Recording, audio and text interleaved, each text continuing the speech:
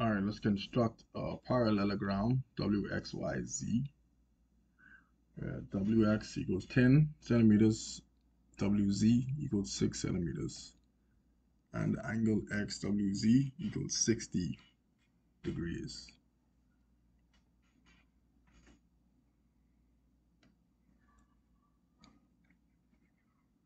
You start off with the longest line that's requested, which is 10 centimeters.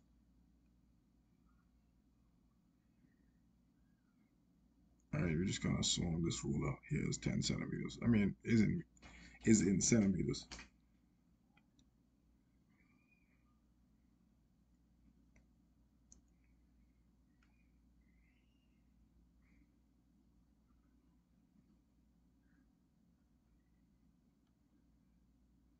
Right there.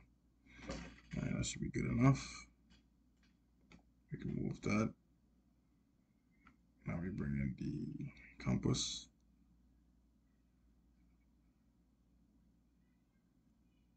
We can make it a little bit bigger. Just a little bit. We lock it in. Move it up some. All right, right there. Got that right there too. Oh, hold on.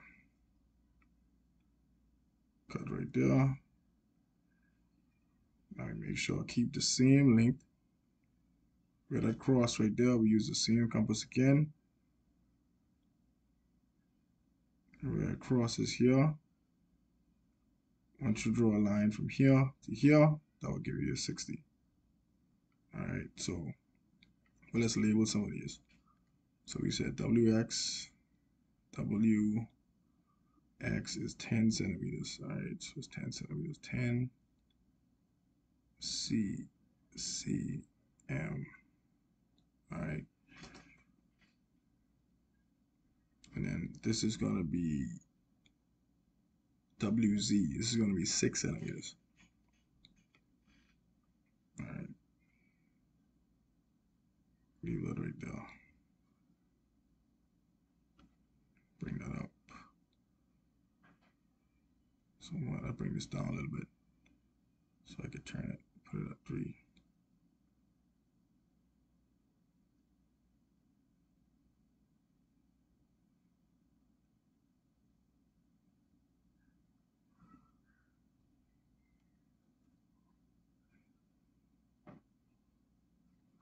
This is probably the hardest part right here.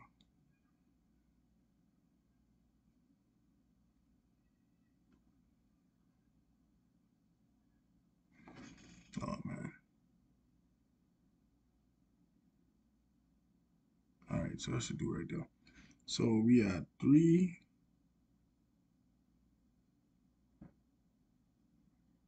We had 3 inches, so you want to make this 6 centimeters. So that's 3. Sorry, 3. You're gonna make it to 9. All right. This is right here.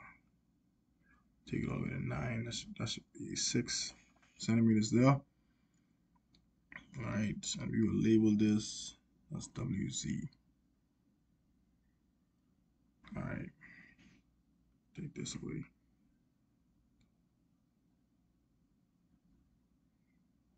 This is 60 degrees right there. All right. So this is a parallelogram. So it's pretty much a slanted rectangle. All right, so we did ZWX is 60 degrees, and now we want to find a point A that lies on ZY. So this is going to be ZY, but I gotta find the angle for this one. So I gotta do the same thing I did here with 60 degrees, and I gotta find that here. So to do that, let's do this here. Bring it down. Bring it back up.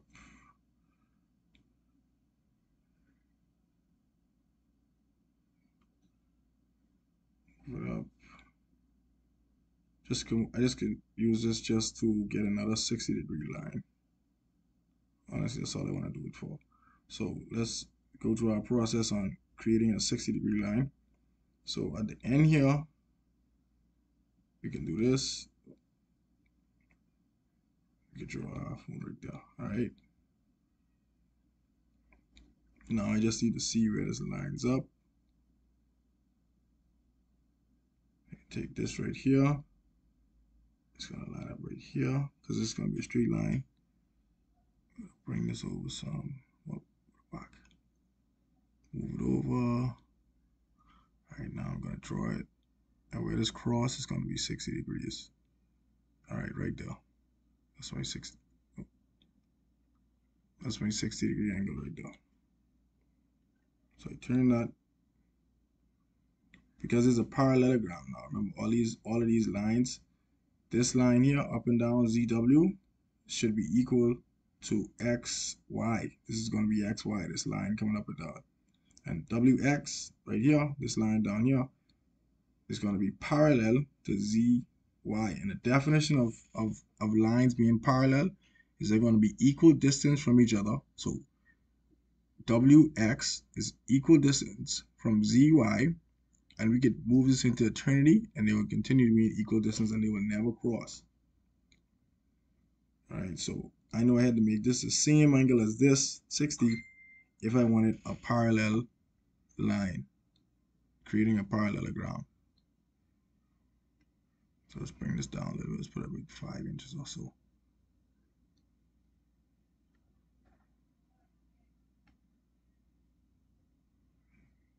All right, so we are at, let's bring it to 5.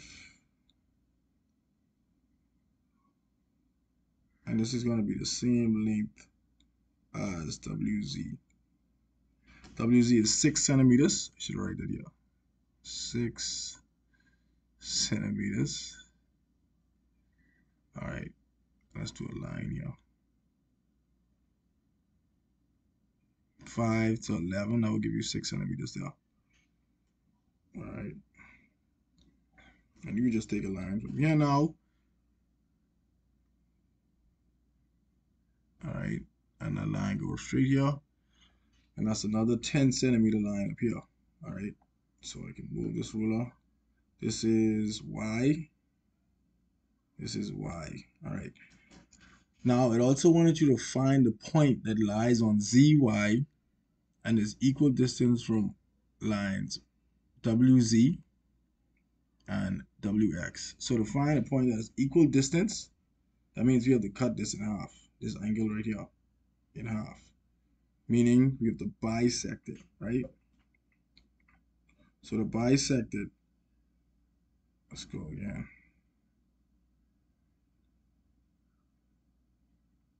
So to bisect the angle, all right, let's make this a little smaller. I don't want to be too big. Close this up a little bit. So we can start here. We're gonna draw again. All right, so lock it in. Oh, sorry. Come up some. Just draw right there. Where that cross, across right there. All right. So I can move this down some, and I can draw the next line there. All right, where that cross. All right, you want to make sure that you don't change the distance of this compass right now. All right, so we can move this up. Start drawing. All right, boom, that's good enough. I move this here, that same spot. Do not change the distance. And you can draw here. All right, so where they cross is where you, oops, so good though. Where they cross right here is where you're gonna bisect ZW, the angle of ZWX, right? This angle right here, the 60-degree angle. So I can get a line. You could use a ruler for this. And I'm gonna come to right here and bisect that same X where they cross. All right, and just line that up to make sure it goes through one right there. All right, and this is point A, where this cross is ZY. Right? That's point A. And then they want you to just find the distance. And finding the distance is easy. So that's something. You just use a ruler for that, and you'll find the distance.